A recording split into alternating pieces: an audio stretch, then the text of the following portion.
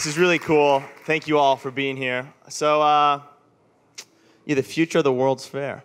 I guess we'll start where anyone would start with this, in 1886 in Paris. So that is the Eiffel Tower. Or, at least, it's the 15 proposals that were submitted to the organizing committee of the 1889 World's Fair. As you can see, they are pretty weird, and any of them could have become the Eiffel Tower. They were all submitted to be the main monument to the World's Fair in 1889. Next. So that is the first drawing done in 1886 by Gustave Eiffel's architecture firm, which was a big firm at the time. This drawing actually wasn't done by him. It was done by two of his senior engineers. As you can see, there's like the Statue of Liberty on the right-hand side. Little known fact, as I guess all of these are, Gustave Eiffel also designed the, also designed the frame of the Statue of Liberty. So this is, I'm going to stand up. This is the Latin Observatory, which Gustave was very clear inspired him to design the Eiffel Tower. And this was built for the 1853 World's Fair in New York, which was the first ever World's Fair to take place in the US. He felt that he did it much better. This burned down in a fire a few years later, which is why you don't see it. So this is the tower that you guys all know. It was built for the World's Fair in 1889 as the entryway into the fair. So people walked underneath it, and they walked basically.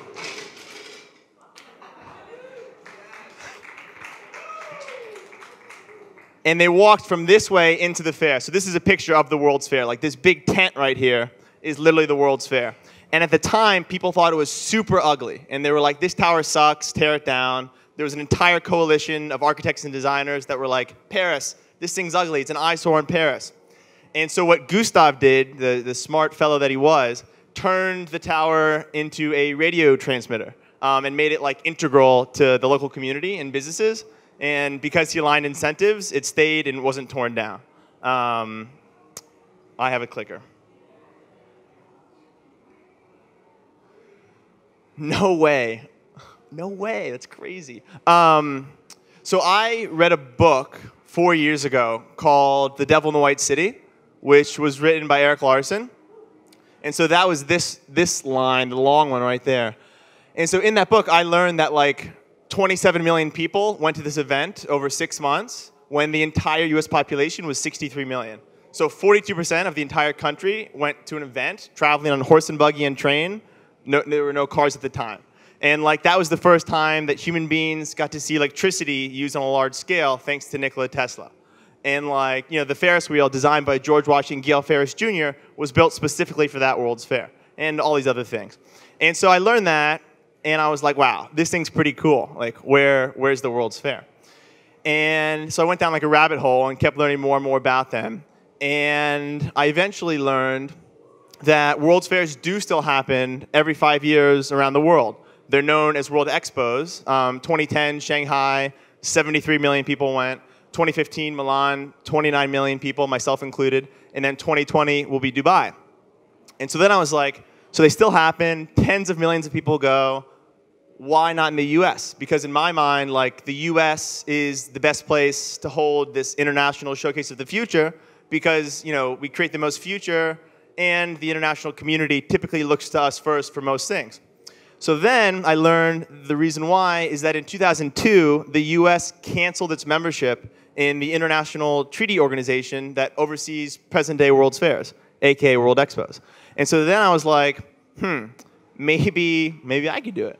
And so that's when I got the idea that maybe a private organization could pick up where the US government left off and organize, you know, the next Great American World's Fair. And so, you know, our goal is to organize a 6-month, 100 million person event in the US. You know, it focuses on all things future and international. That is then, thank you. And in order to get there, we're starting smaller. So basically what we're doing is trying to basically build a case for why the World's Fair could actually work. So like this event, World's Fair Nano, is basically like a mini World's Fair. So it's like, you know, 2 days, a few thousand people interactive tech demos, talks, art. And our point is we're basically going to be growing like a future and tech and art-focused events business into this big thing called a World's Fair. And my interest in it started when like all these things are just insane. Like the X-ray machine, the Space Needle, the IMAX screen, even the present day, the urban maglev train. And what like I noticed that just set me down this path was that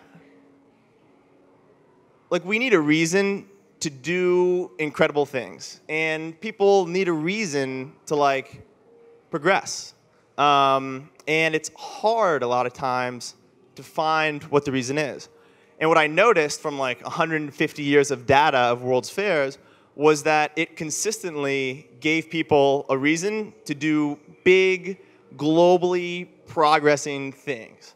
And so, you know, I think that it puts this just inevitable deadline on progress when you start planning years out for this 6-month event that 100 million people are going to, and it's international, and you're spending billions of bucks on it.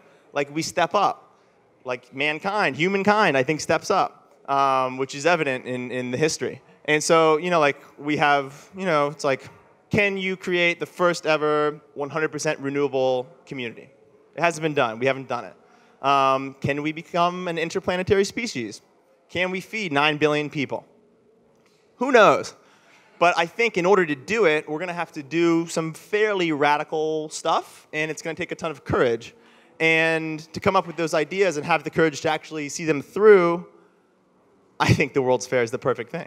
And so, like, you know, one of our goals is to organize the 6-month fair with a dual-purpose design to the fairgrounds, first as this like 6-month event space for this thing called the World's Fair, that's then converted cost-effectively into a 100% renewable extension of the host city. And like, there's no reason you can't do that. There are good case studies historically of like London 2012 converting into a post-use, like Montreal in '67 for that expo converting to a post-use. The trick is that you have to plan for it, and you need the incentives to be aligned like long-term. So typically when it's a public organization that is the organizing body of like a big event, a World's Fair, an Olympics, a World Cup, whatever, they do it and their interest is like nation branding and like just being cool in the international community, which is all well and good, but the trick is like they're not a good long-term custodian because they don't have the same financial interest that, let's say, like a private developer would have in seeing their project succeed, which is why, like, you know, you see what happens in Brazil for the World Cup, what happens in 1964-65 in Flushing Meadows in New York. And so I think, you know, the World's Fair done right with the right approach can literally change civilization. Thank you.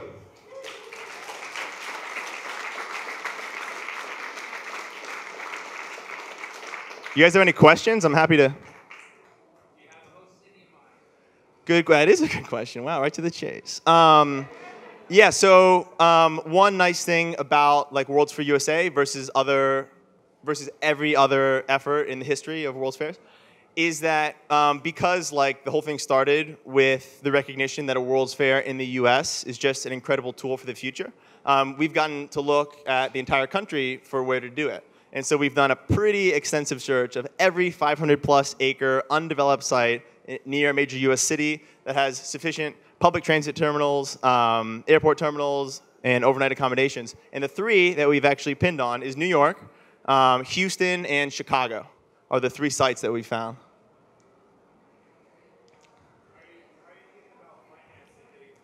Yeah, so we are a long way from being able to justify, you know, funding the $3 to $10 billion or more project that this is.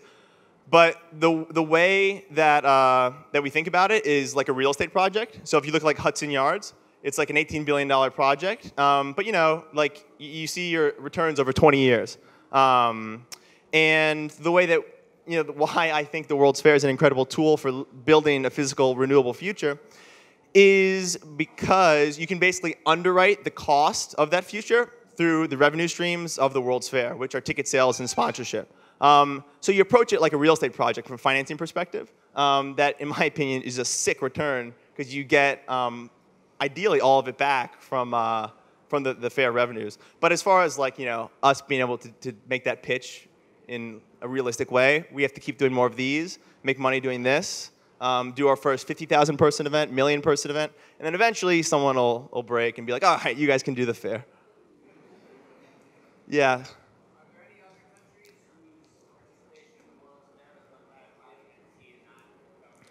No, so this is the first time it's been privatized. So the BIE, which is the Bureau International des Expositions, which is like the international treaty organization that oversees present-day World's Fairs, aka World Expos. It's much like the IOC, the International Olympic Committee, just for World Expos. And the BIE today is actually a 169 country organization. So the US is like super in the minority for having canceled this membership in 2002. And so yeah, every other expo effort is, World's Fair effort is like NGO, quasi-governmental organization. From Milan in 2015, Shanghai in 2010, Aichi, Japan in 2005, Hanover in 2000, Dubai in 2020. It's all governmental kind of entities. Cool. All right, thanks guys. Have fun this weekend.